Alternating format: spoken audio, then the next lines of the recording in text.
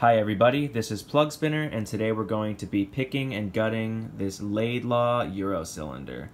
I have actually never heard of this brand before, but I came across it on eBay the other day and thought I would check it out. As you can see, there is a pretty tight keyway here, but if you notice, the key pin comes down almost all the way past that warding. So what that tells you is if you have a pick with a high enough reach, you can kind of sneak up that key chamber without having to deal with the warding too much, which is exactly what we're going to do today. I have picked it a couple times. I have not gutted it, but it definitely does feel like there's security pins of some sort in there, so it'll be interesting to open it up and see what is actually in there. So I'm going to go ahead and get this in a vise, and then we will start picking. Okay, now that we have this in a vise, we will begin picking. We will be using top of keyway tension and a Southord slimline hook, which I find has just enough reach to get up those key pin chambers without messing too much with the warding. So we're going to go light tension, feel around for our first binder, pin 5. Okay, got to click out of 5. Pin 4 is binding. Click out of 4. 3 feels okay. 2 feels okay. 1 feels a little bound. We'll try him. Okay, I didn't hear a click, but I think we got him because now he's moving freely. Pin 2 is a little bound up.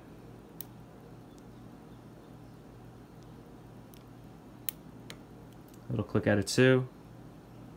That was 1 again. Now 2 is bound again. Okay, we got a click out of 2, and we're in a very tiny false set. I might have overset 2. He was counter rotating. Okay, I just let go a little bit and he dropped back down, so let's try 2 again. Little click out of 2. 1 is bound again. Okay, we got 1 up. 2 is good. Now 3 is bound. We got a click out of 3, and we're in a little false set again. Little counter rotation on 3. Let's try to push him up. And we got an open. So I'm going to lock this back up because I do have a key right here. I'll show you that it does work. If I can get this closed. See, it does work. So we will put the lock down, get this vise out of the way, and we will gut it. I have not gutted this before, so it'll be interesting to see what's inside here. I'm guessing some sort of security pins. Feels like spools, possibly some serrated, but we'll see. So first thing I think we have to do is, it looks like there's a C-clip right here in between the tailpiece and the body. We will push that out first. I'm just going to use the butt of my pick. Okay, we got that out. Let me actually just move this a little closer so you can get a better view of the lock and the pins as I'm gutting. Okay, so we got the C-clip out, and now we have to push in this pin that is locking the tailpiece in place, and we'll just move the tailpiece slightly to keep that pin from popping back out. And then at this point we will take our key and we'll push out the core enough so that we can get that tailpiece out. Okay, so now we got the tailpiece out. Now what I'm going to do is push the core back out so I can get that pin and spring out so it doesn't shoot out on the other side. Okay, so we just got that pin that locks the tailpiece in place and its spring. Okay, yep, the spring's right there. And now we will just push the core out like any other core. And this is just a standard Schlage quickset plug follower. Okay, so let's start with the plug. In the first chamber, it is a steel standard key pin. I'm guessing for drill protection. It looks like there are 2 holes here for those drill rods, or whatever they're called, but they do look empty. So I think it was intended to have drill protection there, but this one does not. This is a brass standard pin. 3 is another brass standard pin. 4 is another standard pin. and 5 is also standard. Doesn't look like there's anything special in here. There's no counter milling or threading. And now let's go to the Bible. So I'm going to slowly push this out.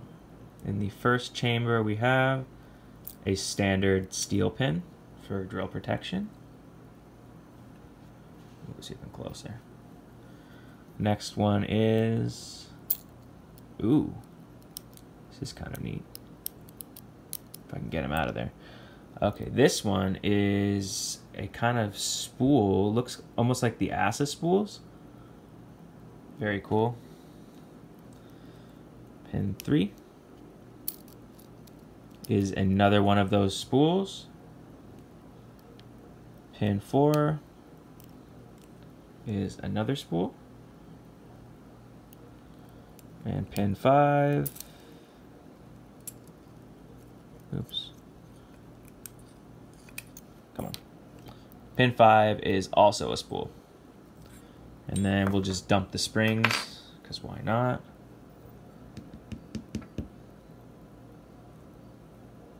Looks like we're missing one. Or not. I am missing a spring. I'm going to check in a second to see if it's just stuck in there.